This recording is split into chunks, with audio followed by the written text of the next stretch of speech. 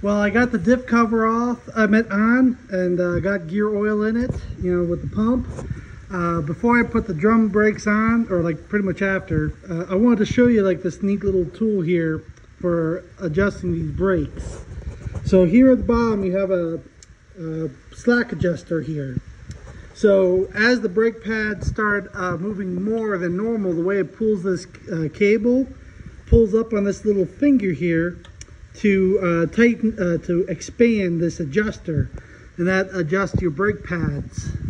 So the factory OEM ones were good, but sometimes these Chinese ends are not correct. So you can see how this is not like centered. It's like the eyelet is too big for this. So it doesn't quite adjust properly. But using this tool here, you go in this little slot right here and you can adjust the tension on it. So on the passenger side, you go up with it to loosen it, so you can take the drum off if it was too tight, or there's a lip on the inside of the drum, or you go down with it to tighten it up. And as you tighten it, you can hear the clicks as you're tightening it up. So make sure you put a lot of like never sees on these threads and stuff so it doesn't get rusted up and stuck. But pretty simple system. Brake pressure goes in the master cylinder and spreads out the two pins, which spreads out the brake pads. Or when you pull the emergency brake, this cable here gets pulled in, which pulls on this like arm that pushes against this brake pad and this metal rod that connects to this side to spread the tops apart that way. So I still got decent brake pad material on there, so I'm going to put this all back together. I'll run these for at least another year before I change these rear brake pads. Got that side back together, got the drum on this. Also, once you get these on, what you do is you spin it by hand and you slowly tighten that adjuster until they start to drag. So you do this one until you hear it start to drag on the brake pad to the drum. Then you do the other side, and then you know your brakes are adjusted good. If you have them too tight where you can't even spin the tire by hand, then you got to back off on them. But with that locker, I should be able to get more than a year out of a set of tires. And eventually I need a new set of rims, because I already know 3 out of these 4 rims are bent. 2 of them are bent pretty bad. So like you can kind of see like the wheel weights on there and stuff. But like if you put on the balancer, you can see how bad it's bent, you know. It was bent before I got the truck, you know. Somebody was probably towing something heavy and hit a really bad pothole or something like that. They had a gooseneck and 5th wheel in this truck, so they probably were pulling like a big like 30-foot pull behind camper or something behind this half-ton, you know, and probably went over some kind of bump or something like that and bent the rims. So, but I'm having a hard time finding factory original steel wheels. You know, I gotta go to the junkyard, keep trying until I find a set that are not bent. Well, I don't really want to get like aftermarket rims because then it kind of ruins the look of Stinky Pete, you know. I've had a company offer me a brand new set of like aftermarket rims and tires, you know, which was like almost $2,000 worth of rims and tires, but those are like 18-inch rims with tires. I would have had to use spacers on these or adapters and things like that, and I just did not really want to go that crazy. I didn't want the wheels sticking out past the fenders, you know, so it's not throwing mud and crap up on the truck, you know. And I'm not a fan of low profile tires like that because the rims bend easier, you know. This is still an everyday driver. It's not a full-on like polished turd show truck type thing. But I am noticing a lot more of these shows I go to, I'm getting a lot more like offers, like for like free tickets and free shirts and products and things like that. Basically 1 or 2 like sponsorship type things. But again, I just never really got into sponsorships or anything, you know, but I might have to do that just to pay for all these parts on Stinky Pete. You know, like I would not need all these parts if I did it like an everyday driver, but going to these shows, doing burnouts and stuff like that, it's really rough on the truck. So now the differential's done.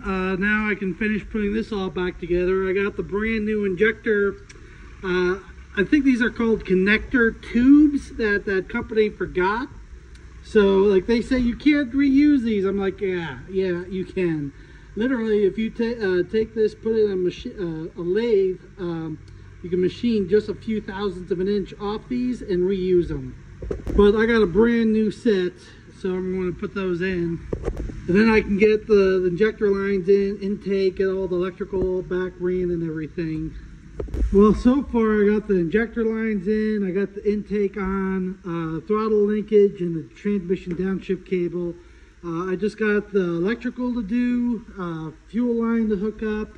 I also got to put in a T in the fuel line for the pressure sensor, hook that up and run the wires at least in through the firewall into the dash to do that later. And once the electrical's in, then I can put the air intake piece on, because it's a pain to get to the wire hookups on the back of the alternator if the air intake is on here. And of course I got to prime it with fuel. I already primed the pump up with some motor oil with a syringe, and should be ready to fire up and start doing some tests. Oh yeah, I still got like these injector lines cracked open because I got to bleed the air out of the lines and little odds and ends, but I should have this done by like tomorrow or like before the end of this Memorial weekend. And then I gotta get it running, get the idle speed set, do a little tuning on it, and then I gotta drive it, check to make sure the differential's not leaking anywhere, check to make sure that the original temperature sensor is not working. If not, I gotta wire in the backup right there and just make sure everything is good to go.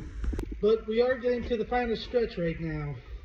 The one Stinky Pete is out of the shop, and I gotta pull in the other Chevy to fix oil pressure problem. I got someone coming next weekend to look at my 2008 Chevy that's for sale. So I gotta pull the water pump off, change the camshaft positioning sensor piece that's on the timing cover. Also pull the timing cover off. I'm going to put a racing oil pump on it, and also change from underneath in the oil pan the spring pressure switch thing, you know, bypass that completely. When it's cold, it has perfect oil pressure, but when it gets up to normal operating temperature, it gets down kind of low. It gets down to 10 psi, and I'm not really a fan of that. So I'm going to do a few things to the oil system to get that oil pressure up like where it's supposed to be. After that, I might pull the bed off the old Chevy, maybe pull the motor trans out of it and get that out and stuff for another project. I've been helping my one friend with his truck, just letting him use my shop and stuff. So he's been sanding down the frame and painting it, fix the rear main oil seal that was leaking, and put the transmission back on. He still has a lot of rust to fix on it, especially this cab corner and everything. It's just coming off. So I should say cab mount, you know. Same thing on the other side. But the projects never end. That's just mechanical projects, you know. Just like these packing kits need to be done right away because they are leaking so bad. Same thing on the end of those cylinders. And then I got the cracked boom I need to fix. Hydraulic hoses and stuff to fix on that. Work to do on my bulldozer, and then I still got tons of work to do on the property. But I'll keep you updated as things go along.